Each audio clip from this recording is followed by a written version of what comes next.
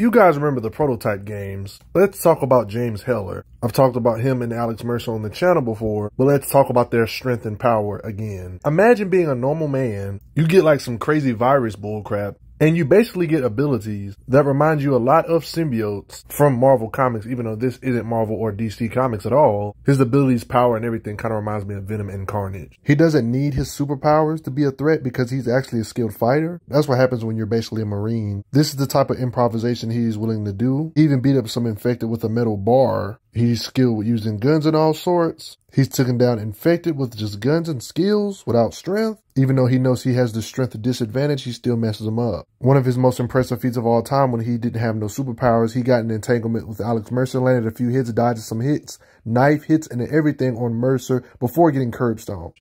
He can make his own shields that are durable enough to withstand rockets that can blow up buildings and even reflect them back. And when he wants to turn them up a notch, he can make them have spikes on them. You ain't getting through that defense. He can pretty much inject you with some bullcrap to make you like a literal bomb, infected type of nasty virus type, horror movie type stuff. Not to mention throughout this video, every feat he gets closer to the end of the game, he's actually getting stronger as time goes by because he kills stuff and then absorbs it after he kills them, getting their power, strength, and memories. It is confirmed in the game's lore that every living thing you consume makes you stronger. You take their shapes and you take their memories. And considering all the different entities I'm showing you him defeat, not only is he already strong enough to defeat them, but he then absorbs their power and mass on top of his strength. I mean, he's the guy that can walk through bullets and not even flinch when they're just lighting him up with AK-47s and everything. They just all bounce off of him. Saying he has super strength is an understatement. He has that super speed. He can make his arms and stuff into stuff like whips, big giant blades, basically his personal sword.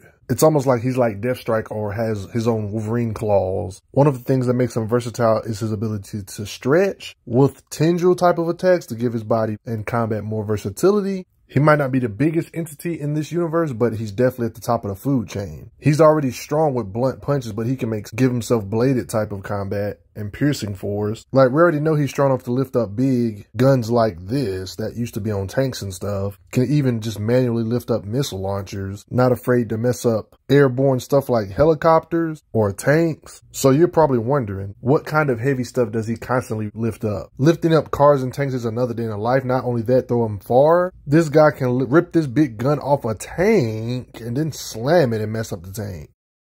He can do this to freaking tanks and rip them up and slam other stuff on them. James Heller is considered a being what you would call the evolved, that are nowhere near as strong as him, can do this to vehicles. We've seen him literally punch helicopters with a shoryuken.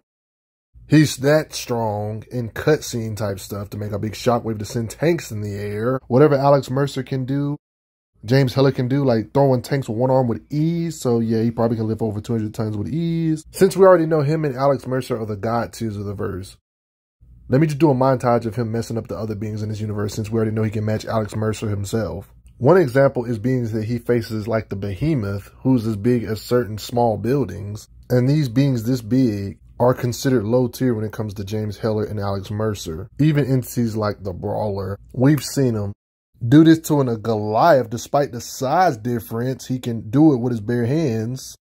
Big bullcrap like this, he can beat it and absorb their power as well. These different entities, he just straight up bullies. No matter how they get beat, they just lose all the time. Not to mention, he can increase the size of his fist to make them a bit more dense. All these entities are considered a joke to him.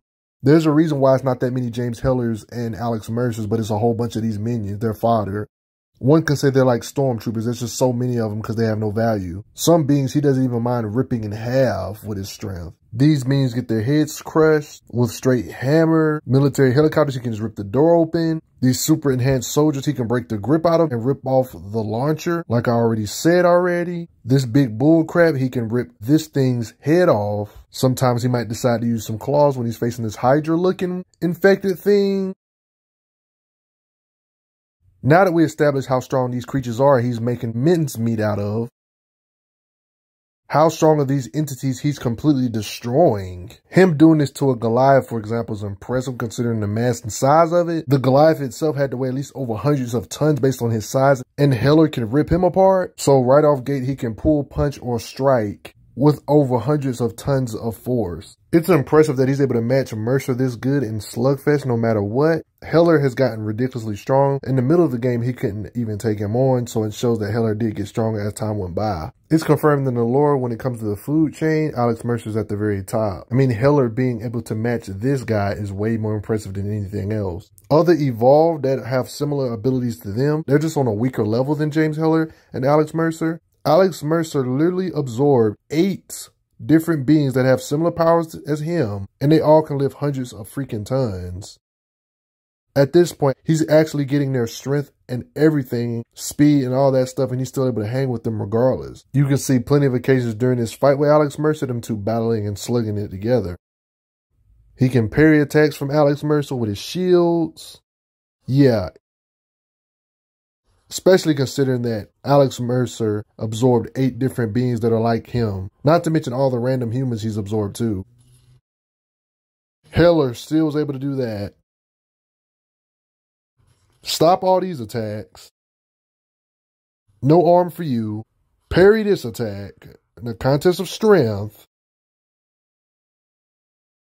If 8 different evolved got all their strength, power, and speed put into Alex Mercer, and Heller is still able to match his strength physically. All them beings that can lift 100 tons all put into Alex Mercer. He has to be able to lift at least 1,000 tons being generous. We don't even know how strong he really is, but this is just a bare bones minimum. And if Alex Mercer can lift that much, James Heller could definitely do that, or even more considering he absorbed Alex Mercer and gained his power as well as consuming him. He got so much biomass, he could stretch so long to the point where he could stretch throughout the entire city on some skyscraper type length, absorbing all this BS on top of it.